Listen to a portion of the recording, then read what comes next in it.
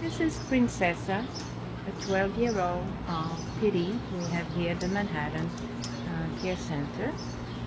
She's an owner surrender, an elderly gal, relinquished with her son, Kalaman, as her family is moving to a place not allowing pets.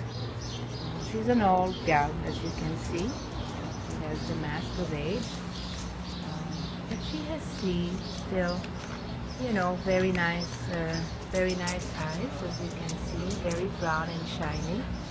She walks slowly. She knows where the source of food is, but she takes it very gently from my hand. There's soft treats, of course. She did her business here as soon as we entered the pen, so she's probably house trained, as her owner told us. She does the stairs slowly, but she does them. She nears other dog without any problem.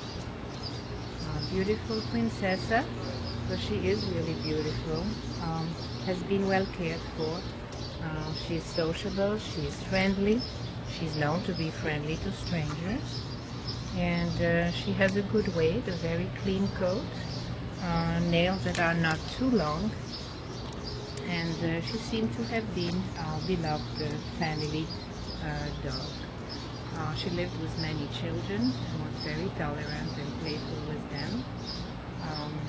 She was known to be house trained, as I said before, very playful still, and happy to be with people and family members and strangers. So she is a regular family dog who got out of luck because the family is moving. She is old, as I said before, but has still a brain and has still in her to make somebody happy. And she really so much deserves to, have a good place to spend the rest of her life, to be loved and still give a lot of love to her adopter.